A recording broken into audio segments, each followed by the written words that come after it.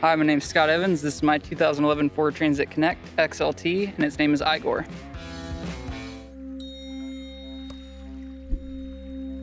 This video is sponsored by Dylan Magaster. Check out our new channel by clicking the link and be sure to subscribe. A lot of it came from the lifestyle that I was living. I did Boy Scouts, I did a lot of backpacking, a lot of hiking. I was outside most of my childhood growing up. I traveled for a good 3 years. I lived in Alaska for a while. I worked at the REI up in Anchorage up there, living in a hammock for 3 months during the summer. Ate canned food and biked into work, and it's just all about just that next adventure. I wanted to have, an adventure mobile that I could go out. So I worked backwards. I bought, the vent fan, the solar panel. I knew all the pieces that I wanted inside the van. When the time actually came and I purchased the van, it was very quick. I already had all the pieces. I just had to build it. There was a lot of trial and error in the building process, looking at forms, what other people had used, other recommendations of, what other people thought was gonna work, what didn't work, and just kind of using my own, reasoning to figure out what would apply best in a vehicle this tiny.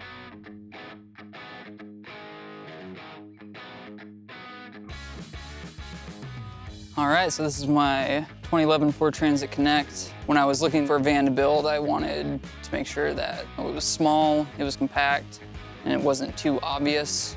Upgraded the tires. Originally comes with 15-inch Steelies. Upgraded to the 16-inch with the BF Goodrich tires. Provides a better approach angle for obstacles. It helps you float on gravel and stuff, and it'll help you get out of some sticky situations. Added the light bar. It's incredibly bright. It's great for off-roading. The cab is pretty standard. I didn't really do much to that.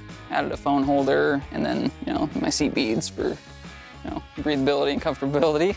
Coming around here to the back, went ahead and added a ladder. Helps out a lot. It was super cheap on Amazon, and I'm really surprised of how well it's held up. The deck, we added the side panels here, and so it's completely contained. You can put like surfboards, snowboards up there, and no one's gonna be able to get them out. It locks. Wrapped the existing rack with insulation for copper piping. That just protects any boards or anything that we throw up there. It also has these super handy hooks for any type of hammocking or, putting a sunshade out. Redwood planking that we stained. We got the Goal Zero 100-watt solar panel up here, as well as just your standard locking bike mount. You take off the front wheel, set it in there, and I strap it down, keep it a little more stable.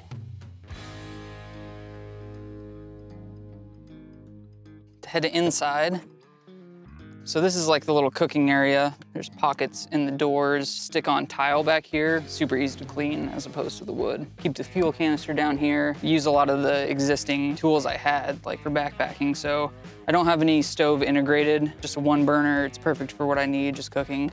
Super efficient, pops out like so. The legs come out, and you can get to cooking.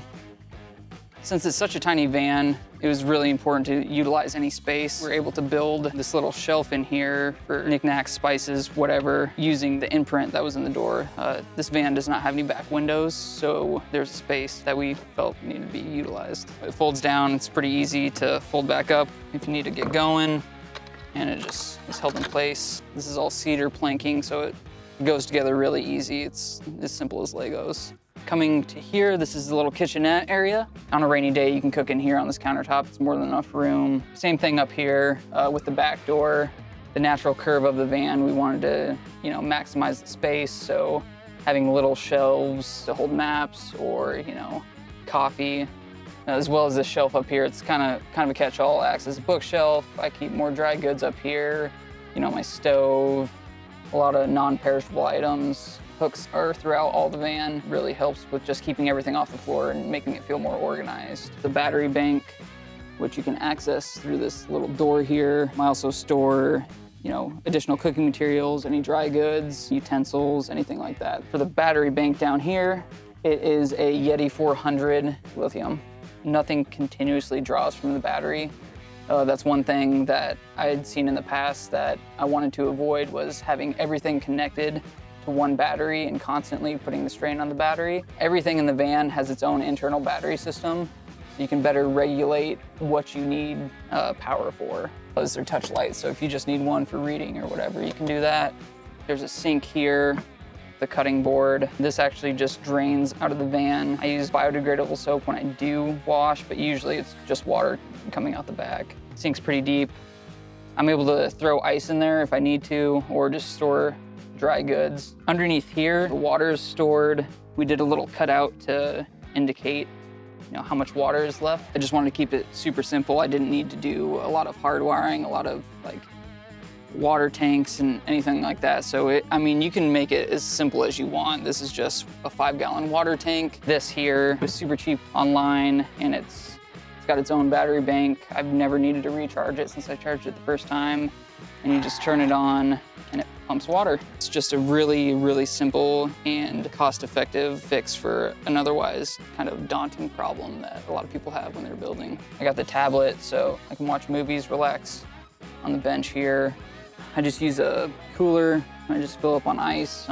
It lasts 3 or 4 days. This is all overhead storage. This is where I keep, snowshoes, extra packs, the tent. It's just better to have a bigger compartment to store things, so it's not so specific for a particular item. Standard curtain rod that you can close. When this is closed, it really does black it out. We have the Magaster fan. You can set it to different temperatures, so it kicks on at a certain temperature. It starts bringing in cool air, starts sucking out the hot air. So this is actually mounted underneath the deck, which turned out to be a really, really good idea. It's shaded, so when it's actually drawing in air, it's drawing in cooler air than the ambient air around it that's directly in the sun. This bench, I can sit 2 people on it, cook, watch movies, whatever. It's a nice place to relax. You can throw your legs up there and it's just wide enough that you can stretch out. The cutout here also helps with the space, so when you're sitting, you have a little bit extra room back here to kick back. We opted for this kind of carpet material, and it works out really well for, anything that's got Velcro on it. You can stick it anywhere. Really helps keep things organized. A little table that slides out like this, and then it actually rests between the counter and then the bench. So it provides, workspace. You can straddle this and work. You can, sit on either side. I find myself using it, to prop my feet up as I'm watching something on the tablet. Going into sleep mode, put the seats all the way up, slide them forward. And this allows me to put the tote down here, as well as my bag. I use the pillows that are on the bench here. This is actually the sleeping pad. This just kind of folds up. It's on hinges. And I use this carabiner to connect these two, and it holds it up like that. The bag with the pack raft and all the water gear lives up here. And I do have, the multi-purpose camping mats that I roll out and blow up if it does get too cold. Before I go to bed, I throw out the rug, kind of do a hand sweep. A lot of people ask me, is it comfortable to sleep on the floor? I don't mind it. It toughens you up a little bit. And there's been studies that say, it's better for bone density and improved circulation because you aren't on, soft tissues. It is small, but it's very versatile. Space is always an issue, but that kind of comes with the territory when you have a vehicle like this that can, you can parallel park and have it sit in a compact spot. I wanted to be able to have the option to have the extra gear storage. So flipping this up, I can fit another 2 bikes in here. I can fit another kayak, a raft. This has everything and more that I could ever want. It provides me shelter, I can cook.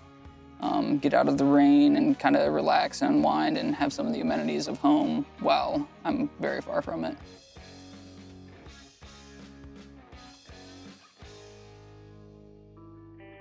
You can choose whatever you want to do every day, and you have that option every day that you wake up. And so it's important to make those be biased towards action and go out and make it happen. A lot of people just psych themselves out in the whole process of all these what ifs or, all these unanswered questions. I was this way. Something simple as planning a trip, like a bicycle trip. I remember the first century I did, 100 miles seems so far, but you put in a bunch of 10-mile days and then soon you work your way up to 100 miles. And it's just one of those things. You just take those first steps and, it's a snowball effect and the ball gets rolling and pretty soon you're in a place that you never thought you'd be. It almost was mechanical at some points where it's just all right, everything was decided what we were gonna do the night before. Like, we need to work on the paneling, we need to work on the wall, we need to figure out the wiring. I see like little imperfections and stuff, but it brings back memories. Like, oh, I remember that day, you know, hour 10, and you know, we skipped lunch just to finish this one project, and I had sawdust in my eyes, but it all worked out.